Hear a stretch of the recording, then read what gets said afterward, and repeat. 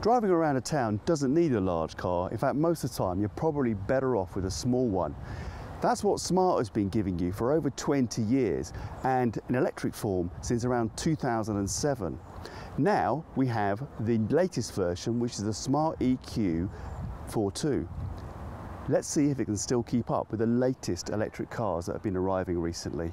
Before we tell you about this tiny little car, if you like this video, please don't forget to comment on it, like it, and of course subscribe to our YouTube channel. The Smart has developed and evolved a lot over its 20 years, but the basic concept has remained. There are larger variants such as the 4.4, but the classic car has just 2 seats, enabling it to be much shorter than regular cars. It's only a foot longer than Citroen's minuscule Ami, but the idea is that this isn't a cheap and nasty town car like a G-Wiz. Rather, it's still meant to be luxurious, only in miniature. Smart is part of the Daimler Group after all. The latest version is more rounded than previous versions and actually a bit more conventional in appearance than previous models. There are 4 trims to choose from, starting with the Premium, then there's the exclusive Brabus line and the Edition Blue Dawn we have here. You can get coupes and cabrios of most trims except this one. The cabrio is £2,400 more than the coupe version. The only real differences between all these trim versions is the styling and design elements, which are too subtle and numerous to go into here. Despite some online controversies,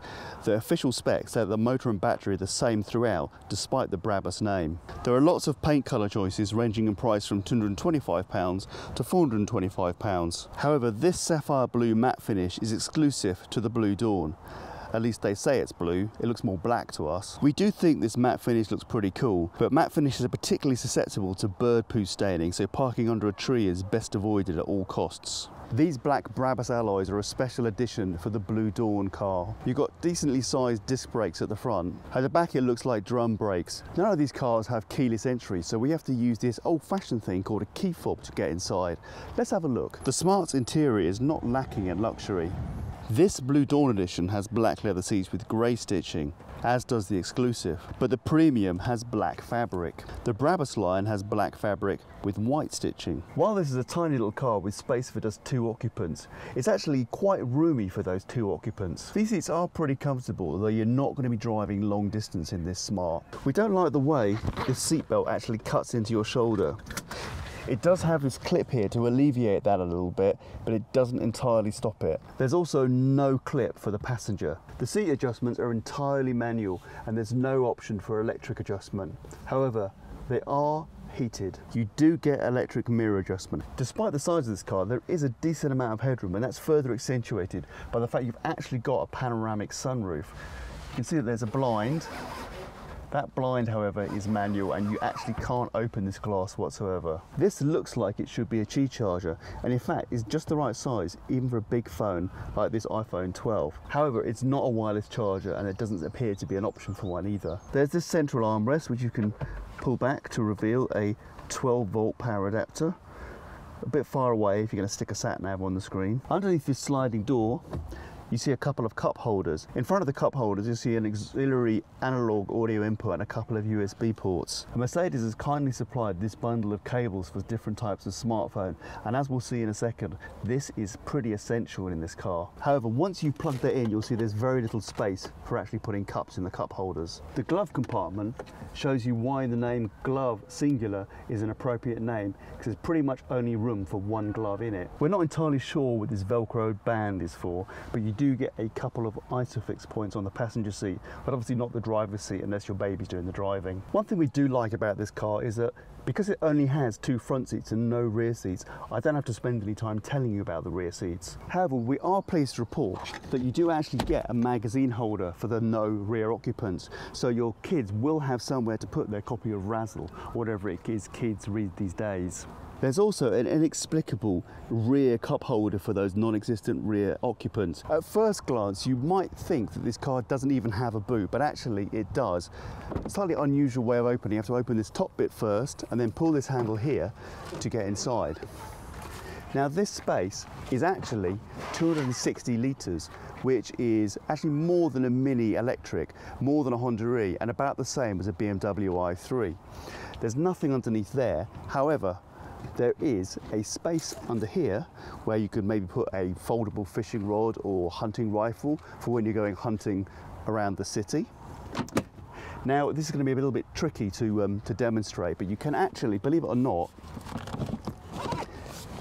take that down and then you can drop this seat forwards. And I've no idea how much space this is, but it's actually pretty useful. This is all Velcroed in place and we're too lazy to take it out, but if you did, you'd have a space. You could maybe even put a piece of furniture from IKEA in here, which is pretty amazing considering how small this car is. It's actually pretty hard to reach that from the front seats. So this is the part of the video where we normally pop the bonnet and start talking about the battery. Despite the fact the batteries are almost never in this location. Now, it's a bit unusual in this car because you actually have to pop these two catches here, and then this thing's actually plastic and it kind of slides out like this, and even the engine isn't underneath here. Actually, you just get all the fluids, and there's a kind of the traditional battery for the kind of general car electrics. The motor in this car is actually in the back. Part of the motor seems to be hanging under the boot. So as we've kind of intimated through this video, this tiny car has an absolutely minuscule battery. It's 17.6 kilowatt hours, and of that, only 16.7 kilowatt hours are actually usable, and that gives this car a WLTP range of just 81 miles. That tiny battery size pretty much precludes this car from anything other than city journeys. However, there's another reason why this car won't be taking you from London to Glasgow, and actually London to Watford would probably give you the heebie-jeebies. We would like to tell you how fast this car charges on a DC Rapid, but we can't, because as you can see, it only has a Type 2 port and AC charging. On the plus side, all cars support 22 kilowatt AC charging, which means that if you can find a charger that delivers that kind of level, it'll only take less than an hour to charge the whole battery. And in fact, even on a 7 kilowatt wall box, it's more like 3 hours. Smart does talk about an app that allows you to do things like check charge status and schedule charging, but we weren't given access to that for this review. This is a pretty cheap car to run though. It costs just 2.9p per mile with a 14p per kilowatt hour supply. After all the futuristic EVs we've reviewed recently, this car seems rather old-fashioned and traditional in comparison. I'd almost forgot what one of these things looks like. I believe my parents called it a key. Let's see what it does. Basically, you stick it in this slot and then you turn it, and if you've got your foot on the brake, there's a beep and the car starts. Amazing. What will they think of next? The steering wheel is pretty standard. You don't get a lot of buttons compared to some cars.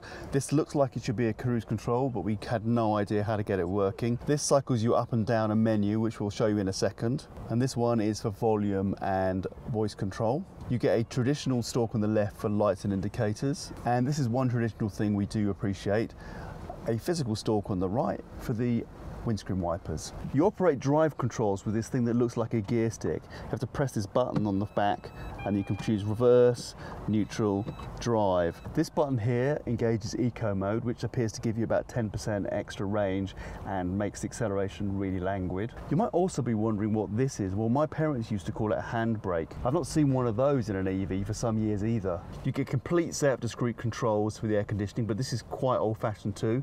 This slider, basically you have heat modes and just one cold mode, and then you've got these fan buttons and how to direct it.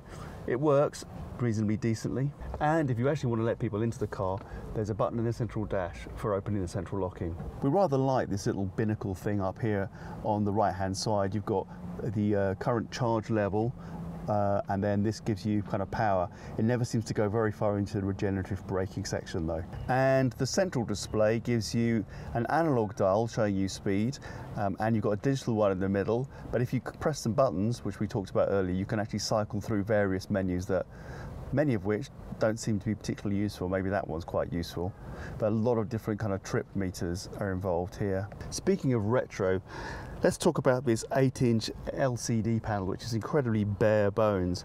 You get, just an FM radio. There doesn't appear to be DAB, even though it is listed in the specifications. You also get the ability to connect a smartphone just for phone calls, and this absolutely essential feature, which is CarPlay or Android Auto, because this system does not have a built-in sat-nav, and it's not an option. So I'm going to hook up my phone so we can see how the CarPlay works. So you can see CarPlay has automatically appeared, and you get all the functions of my phone here, but these are not coming from the system itself, they're coming from my phone. Of course, you do get quite a decent, you can either use Google Maps or Apple Maps, whichever one you want. That one, I believe, is Google Maps. One thing you may have noticed was also missing from that LCD display was any kind of settings for the car.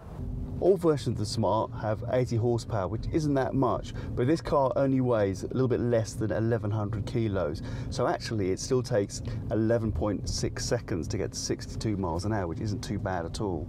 In reality, because of the range limitations, you're not going to be getting to 62 miles per hour that often in this car. It does feel quick though, up to 20 or 30 miles per hour, which is exactly what you want for nipping around a city. The short wheelbase does make the handling pretty precise. However, speed bumps are quite fun because, as you can see there, the wheels don't time themselves very well when you go over them, so you get quite a big bump out of a speed bump. This is a rear-wheel drive car with the motor over the rear wheels, so it has great traction, light steering and no torque steer. It's no speed demon, it's nothing like as sporty as the Mini Electric, BMW i3 or even the Honda E, but it's a different kind of car. Much more focused on inner city usage with no pretensions about going further afield at all. Despite the size of this car, it can handle motorway speeds up to 81 miles per hour, but the range drops like a stone when you're doing that kind of speed, allegedly. We wouldn't recommend it at all unless you're already wearing brown trousers. Overall, the Smart EQ for 2 gets high marks for fun. Not top marks, but definitely high marks. It's one of the best urban driving EVs we've tried. It won't surprise you to learn there's no difference in safety features across all versions of the Smart EQ for 2. They all have active brake assistance with forward collision warning, which is a small red triangle on the dashboard. It also has an acoustic presence indicator, so you don't run over guide dogs for the blind. There's also something called cross-wind assist, which, having seen a few Smarts get blown over in storms, we think it's a pretty good idea. Cruise control with speed limiting is available across the range, but not with adaptive abilities, and we couldn't figure out how it worked anyway. There's also the usual electronic stability, ABS and tyre monitoring. You get rear parking sensor and cameras on all cars too, but you don't get any of the snazzy newfangled features like lane departure warning or blind spot detection. We got on fine without them though, because visibility is excellent all round.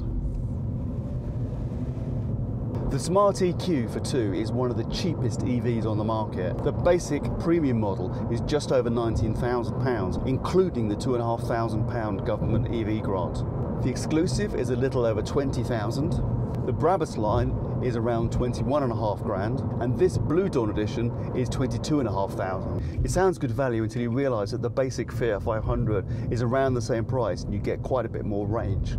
And 2 more seats, count them, 2. For £1,500 more than this car, the Fiat 500 Passion Edition will give you more than twice the range. This car is meant entirely for overcrowded cities and generally feels nicer inside. The warranty is for 3 years with unlimited miles, which you'd probably find hard to do anyway, and there's a 12-year corrosion warranty as well. The battery has an 8-year 62,000 mile warranty, although Smart doesn't tell you for what percentage that's for. In some ways this car isn't good value when you can pick up an MG5 EV for just a few grand more. But the Smart EQ for 2 is much better suited to urban lifestyles and can park in places that other cars cannot reach. On that note, let's try that reversing camera. So put it in reverse, it appears. This is available on all cars.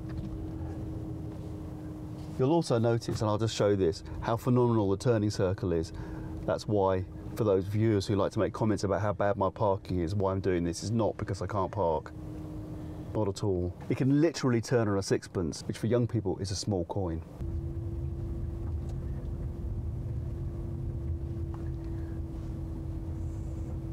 This is actually making me a bit dizzy. I'm feeling a bit dizzy now going around like this. So how does the Smart EQ for 2 compare with the latest EVs? Well, actually, not that bad. It is pretty cheap, but it's not exactly great value considering that small range, which really makes it very much a car just for urban driving. Overall, this is an incredibly fun car for running about town and short commutes. It would definitely have to be your second car, however, unless you never leave the city. Thanks for watching, and if you enjoyed this video, please don't forget to like it, comment, and subscribe to our YouTube channel.